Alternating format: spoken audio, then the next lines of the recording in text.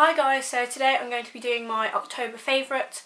I know this is a little premature, a little bit early, but I have a very busy week coming up next week, which is the last week in October. It is Halloween week, and Halloween week is always a crazy week for people in the nightclub industry and that sort of thing.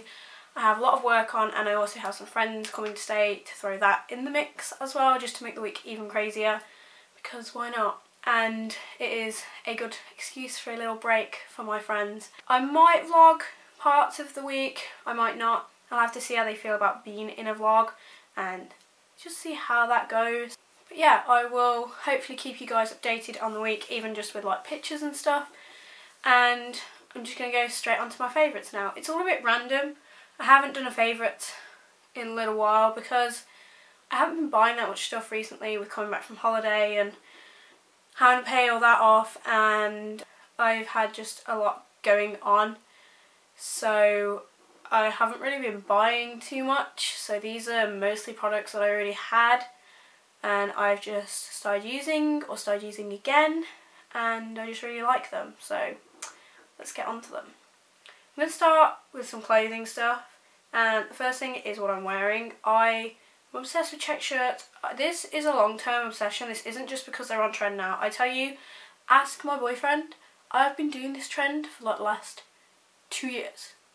Like, I kid you not, I have been on the check shirt hype for like ages. And now it's come into fashion, and now I am on trend. Yes.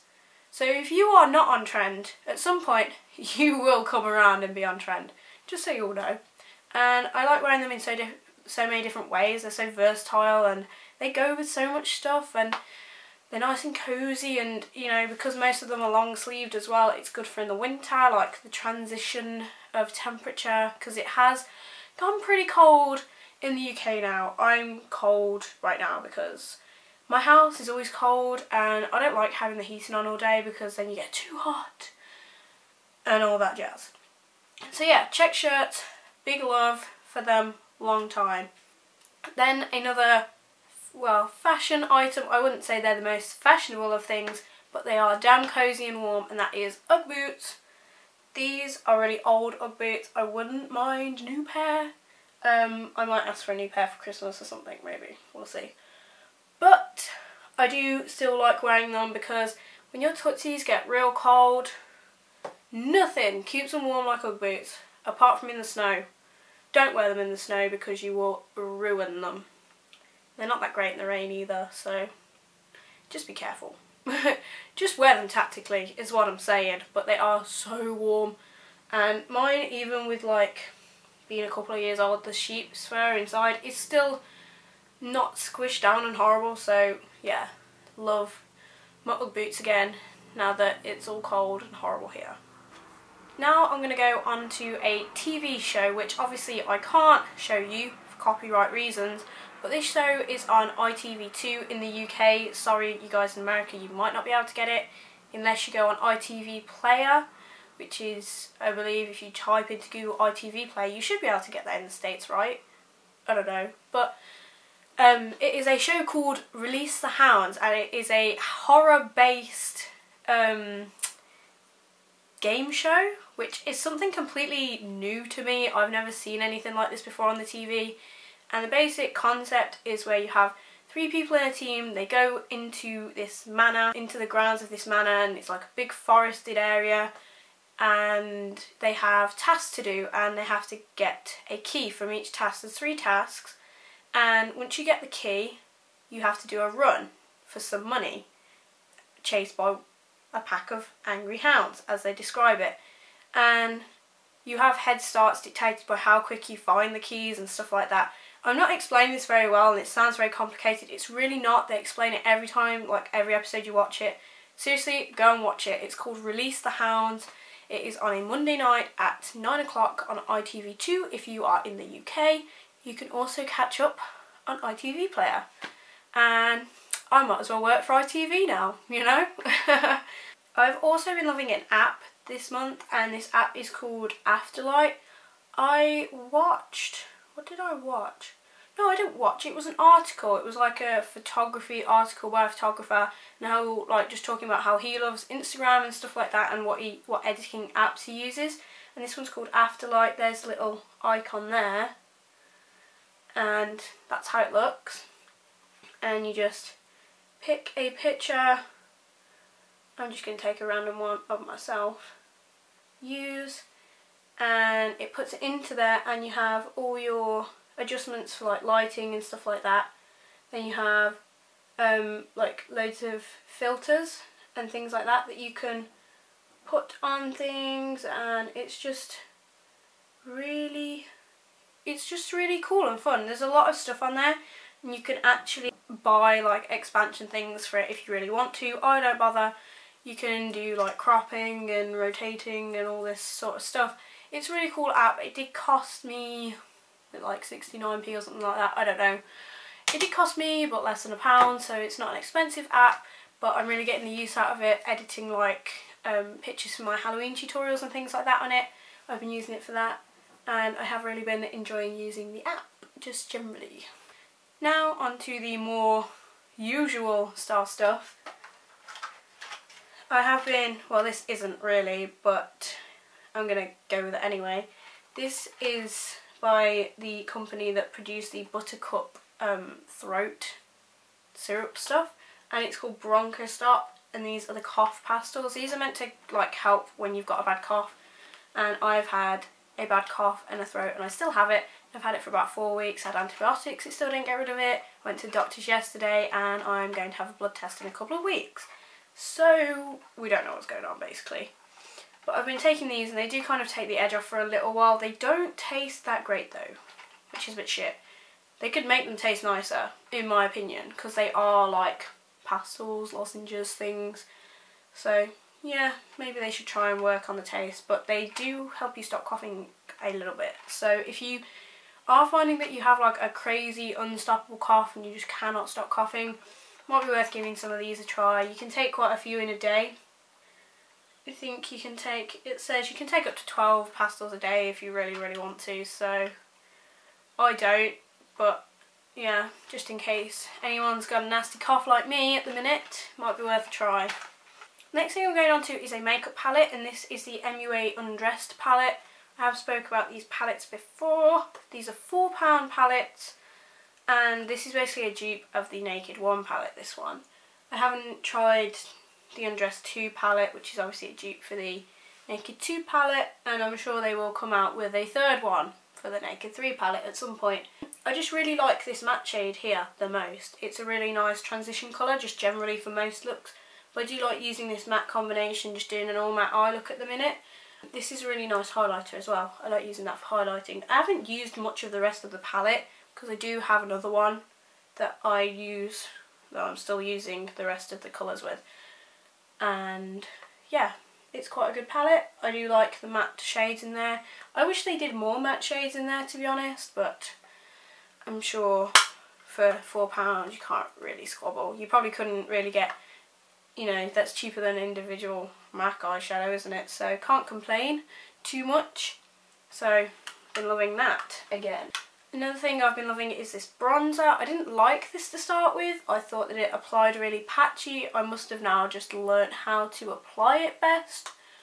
I don't know. To start with, I didn't like it, and now I really like it. I think it really works. I think maybe before I was putting a little too much on, going a little crazy with it, but who knows. And this is the NARS. I don't know whether this is just I think that this is just like a face powder, but in a dark colour. And this is in the colour Heat. This was one that someone, like a lady on the stand, recommended to me. And I just love the massive mirror in these NARS products, that's the word. I've been using this mirror to do all my Halloween makeup tutorials because I don't have a table to sit in front of me with a mirror at the minute. And it's just such a big mirror. I love it. Like, you can get like your whole face in it really easily, so you can just really have a good look at yourself and do your makeup properly. For a start, I haven't even gotten to the product yet. And this is the bronzer. This is what it looks like. This is a completely matte bronzer because I had a look at Laguna and I thought it was too shimmery, way too shimmery. Like, I don't know how people contour with that. So I went with this one, and I do really like it. It's a bit more of a dusty brown colour than the MAC one I was using before. I don't know if you guys can see that, but it is just completely matte, which I really like from a bronzer. I don't like contouring with anything with any shimmer in it, so yeah, been really liking this. And it hasn't got too dirty, I have to say. The packaging hasn't got too crazy dirty yet. I have two combination things to show you guys this month, and here is the first one. It's a highlighting combination, and I believe I'll put this product in my disappointing products video because yes, it is disappointing on its own. It is crap. This keeps coming undone in my hand. What is it doing? The High Beam is doing its own thing over here. So I've been using High Beam first as like the base highlighter, and then I've been putting a little bit of the white from this trio on my eyes. Well, on my eyes. Underneath my brows, to highlight underneath my brows. I haven't been using this like along my cheeks because this is enough for just on the cheeks. And I don't like to highlight too much over the winter. So I don't know why, but so everyone knows what High Beam looks like. This is what it looks like, and I just like to put a little bit on, and I will like just blend it out with my finger. When I blend it out, I don't put loads like on my eye so that it stays really pigmented. So that's what it looks like on its own, and then because sometimes I feel like you can't really see it very much underneath my eyes, I will then put some of this over. This is not pigmented at all, so you don't have to worry too much about that, but it just adds a little bit more, and it does take the pink tone off a little bit because this isn't pink at all. It's pretty neutral white shimmer. So yeah, I have been liking the combination of those together just underneath my eyes, not all over the, like not on the cheeks or anything. Just as a different way to highlight and to utilise some of the products I have just lying around in my drawer. And then the second combination that I have here is MAC's Rebel lipstick and this Estee Lauder lip defining pencil in Apple Cordial. This is from a multi-set that my mum gave me that she'd had sitting in her cupboard, so I don't know how old this is. It looks like it could be quite old, but it doesn't smell off at all, so it just smells like makeup, so it's cool. I've been using it, and we all know what Rebel looks like, surely.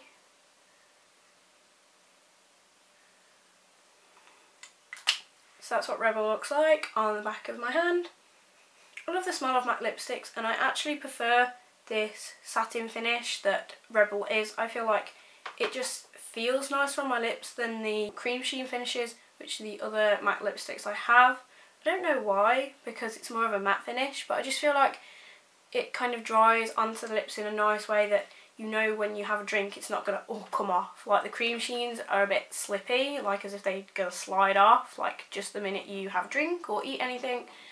Yeah, I just feel like the satins seem a bit more long wearing than the cream sheens, and I have been really liking this dark colour. I think it goes actually with my hair quite well. And then the lip liner looks like that. It looks a completely different colour to Rebel, but when you actually put the two together it actually works really well. So it just helps when you use a darker colour to define your lips, I think. I could do get in a different pencil to see how a different pencil works with it, but this is just one I had lying around after I bought the lipstick, and it works. I think it works quite well. So that's the lip combination that I've been liking quite a bit recently. Another thing I've been liking quite a bit recently is the MAC brush cleanser. I don't like to do a deep cleanse with this. I use this to spot cleanse. I did change the top bit. I went out and bought one of those travel depot things from Superdrug, and I just changed the cap because it fit really well, like the thread was the same. And I just keep this on my vanity, and whenever I've been doing this a lot recently. I've been using brushes for like Halloween tutorials, and then if I need to use them the next day for everyday use, I have to spot clean them with the brush cleanser, and it does work really well as a spot cleaner, but again I would not recommend it as a deep cleanser. I just use this to spot clean, but I have been spot cleaning my brushes a lot more recently, so I have been getting the use out of this. So I have one skincare item, and this is the L'Oreal Skin Perfection Correcting Daily Moisturiser apparently, and I have had this sitting in my drawer for quite some time and I just haven't got around to using it, to be honest. I used it occasionally and now I've run out of my daily moisturiser, so I have been using this like every day now, and I do really like it. It doesn't make me greasy, and I like the smell of it. It's nice just to have something that feels like it's doing a bit more, because before I was using just a simple daily moisturiser and it feels like it's not really doing a lot for you, whereas this genuinely feels like it's doing a little bit more, and it does feel like it's like smoothing over lines and pores, and it feels like it is correcting. It smells like roses as well, which is really quite nice. It's a nice smell, but it's not too overpowering. And I feel like this just sinks into the skin really, really nice. So I am really, really liking this. And I've noticed that it stopped me getting any breakouts or like spots. I don't seem to have a lot of spots recently, and I have been wearing quite a lot of makeup and taking makeup off and putting makeup back on and stuff. So it has been working pretty well. And then the last thing I have is a dry shampoo by Tresemme. You may think, we saw this in your last favourites video. But no, you didn't, because this is apparently a translucent one. The other one I had was just the normal one. This is apparently a translucent one. And I bought this the other day because I ran out of the other one. It smells different to the other one, I think. A little bit, not too much though. It smells okay, I don't mind the smell on my hair. But it is really translucent. I sprayed it on and I was like, let's test this, let's test this. Sprayed a very generous amount on, no whiteness. It was genuinely translucent, so pretty impressed with that, I have to say. So I think I might actually stick with this one. So that's done for the October favourites. Hopefully I will have some favourites in November, but we will have to see. It is my birthday in November, but it is towards the end of the month, so I might have to shunt that to a December favourites. Do we do December favourites, or do we just do yearly favourites? Who knows? So I will sort that out at a later date, but I will see you all soon. I hope you guys enjoyed this video. Please like and subscribe to my channel. I will see you all soon. Bye guys!